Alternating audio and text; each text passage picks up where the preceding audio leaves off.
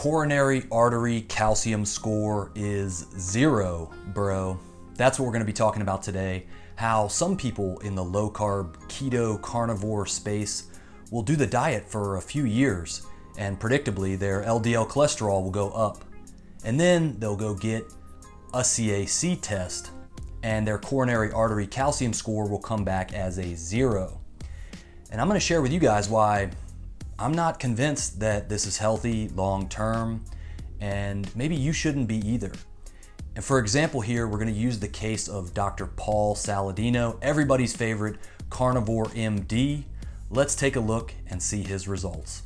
So let's take a look at the actual report that was given to Dr. Paul Saladino from his doctor with the results from his cardiac test. So as you can see, his levels for cardiac blockage in his arteries are 0. Nothing, absolutely nothing. This is after 2 years of eating a cholesterol LDL based diet. We're talking red meat every single day. His arteries have 0 clogging. They're perfect. They're in perfect health. So 2 years on a carnivore diet and his CAC score was 0.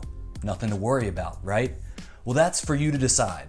Now take a look at this research right here, which comes from the Cooper Center longitudinal study, which had an N of over 36,000 people and a median follow-up time of over 26 years. And what you'll see is that for participants that had an LDL-C over 160, there was an increased relative risk of between 50 and 80% death by cardiovascular disease. So I don't really want to play with that, but this is the key detail here, guys. If you look at this chart, it doesn't happen in 2 years or 5 years. This is a study with a longer follow-up.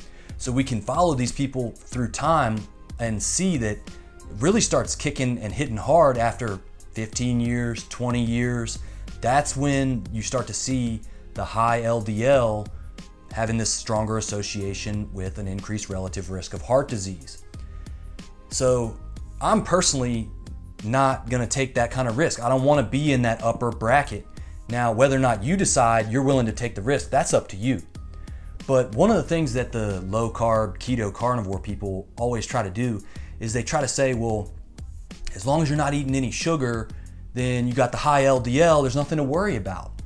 So according to Dr. Paul Saladino, there is no way that high levels of LDL and high levels of cholesterol can actually cause inflammatory diseases in the heart, clogging issues in the arteries, or insulin resistance of any kind, of any shape or form, not based on any of his research and not based on his experience either. Too much sugar, too much fat together in the same diet as one is the issue, not the cholesterol, not the LDL. All right, so the problem with saying, as long as you don't eat any sugar, you'll never get heart disease with this elevated LDL, is that a lot of these people who do low carb, keto, carnivore, they don't stay 0 carb for their entire lives. They go back to eating rice and fruit, and a lot of times these people end up binging on like fatty, junky carbs. And as a result of being low carb for so long, they just get sick of it. Case in point, Paul Saladino. But I do feel like a lot of days having 100 grams of carbs from ancestrally consistent sources is a benefit for me personally. I'll mix fruit, honey, or white rice depending on the day. Some days I don't do any. Some people do okay with sweet potato. I don't love it. A lot of oxalate in there. So Dr. Paul Saladino was pretty famous for going on the Joe Rogan podcast and announcing to the world that his LDL cholesterol was over 500 milligrams per deciliter. Great, dude. Well, that clip you just saw was from early November 2020, and that's right around the time that Dr. Paul Saladino started eating more carbs, more fruit, white rice. So the bottom line is that, dude, you got this sky-high LDL cholesterol, and so you got to throw out the argument that, well, as long as you never have carbs, you won't get heart disease, because dudes are going back to eating carbs. You follow me? So let's just keep it straight here, guys. Like, this dude had sky-high LDL cholesterol, over 500 milligrams per deciliter, went back to eating carbs, and then his cholesterol dropped. So take a look at this clip. cardio check machine. This is pretty cool. I can check my cholesterol at home. I did a check this morning, fasting, wanted to show you. Total is 350, enough to give most cardiologists a heart attack. HDL is 69 today. It's a little lower than usual for me. Triglycerides 75.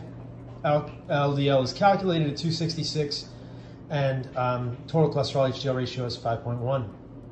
So what's interesting about this is that recently on Rogan, I talked about an LDL of 533, and it's dropped significantly since then with essentially no changes. There's just a lot of fluctuation in LDL.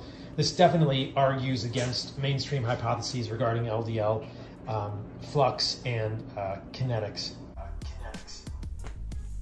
What? And so dude started eating more plant-based foods, and then his LDL dropped from 533 on the Rogan podcast down into the 200s, and this dude's like, this definitely questions the hypothesis about the flux and kinetics of LDL. Like, what, dude? Huh? Is nobody gonna check this? Like, nobody's gonna say something about this except for me? Like, dude, so you have very high LDL as a result of eating this mostly red meat, nose to tail, organ nerd diet, and then all of a sudden, you're like, by the way, guys, I'm eating white rice and some fruit and honey, and so now we just gotta throw out the whole argument that being really low carb is gonna prevent you from having heart disease as a result of having this sky high LDL cholesterol. He's on Twitter talking about, the more I think about it, guys, I believe the ratio of saturated fat to polyunsaturated fat in my diet is the determining factor. It's like, dude, this was described in the 1960s with the Hegsted equation, dude. Like, stop acting like you're having some breakthrough knowledge here. This is such a joke. Like, how, I can't even believe you typed that, dude. Like, you started eating some plants and your cholesterol went down? Like, wow. Wow. Most of my audience will know after a year and a half of doing that, I started to get some kind of electrolyte issues and kind of felt cold all the time being in keto, because for a year and a half, I ate nothing but meat and fat and organs and salt. And I felt kind of cold all the time. I had some palpitations, and believe me, I had some cognitive dissonance when I added in carbohydrates back. Look, there is no one perfect study, and at the end of the day, I'm not saying that this one study should convince you to be concerned about your cholesterol levels. But there was one thing that I found interesting in this study, which is that they selected the participants based on a low 10-year risk profile based on the data metrics that they selected for of having cardiovascular disease. So these were people that were supposed to be healthy. And if you look into the Cooper Center and the stuff that they did, this Cooper guy back in the day was all about aerobic exercise and knew that it was important in health, and he put all these people on this treadmill test, which is pretty cool if you want to learn about it. But the bottom line is that these were people who were healthy. And so when somebody in the low carb sphere is like, well, I'm also exercising, and I also don't have insulin resistance, and I don't eat sugar, and it's like, dude, if your LDL is over 500, like, I'm not sure you get a pass based on other lifestyle factors. Like, at least for me, I'm not taking that risk. I mean, it's up to you. Ultimately, at the end of the day, it's up to you to assess the risk as you see fit. You can dismiss relative risk. You can dismiss whatever risk you want to dismiss. But hey, I'm just sharing information here. And when it comes to this low carb stuff, there's a lot of things that people are doing, that influencers are doing, that nobody's watching the watchers. Nobody's watching the influencers is what I mean to say. So what I want y'all to do is go ahead and give this video a thumbs up. And the way that I found this study is from a physician named Dr. Gil Carvalho.